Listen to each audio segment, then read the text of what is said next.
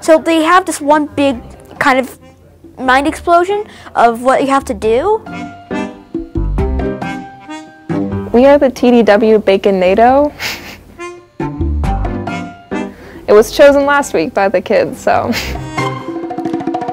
Our project is something we call a space emergency kit, where you send it up in space, and when there's a natural disaster, you just send it down, and there's supplies, everything, food and everything. So, my favorite part about being in Lego League is probably being able to come and play with Legos and figure out these big problems.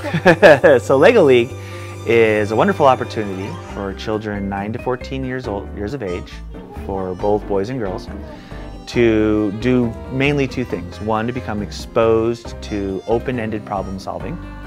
And the second thing is to get them to think creatively about technology. And then you have to figure out how to develop a solution for it. it's fascinating how Legos can make a robot out of it. I like doing the project parts because we can do lots of fun things like skits. So this is one of the other aspects of Lego League, is that there's a project that's associated with a theme. This year's theme is natural disasters. And they have to build a robot that does missions that have some relationship to this year's theme.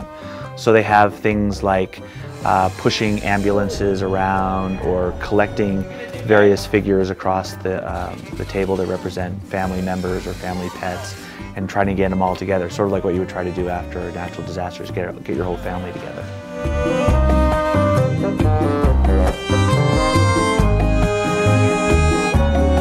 I've learned a lot of how to deal with other people.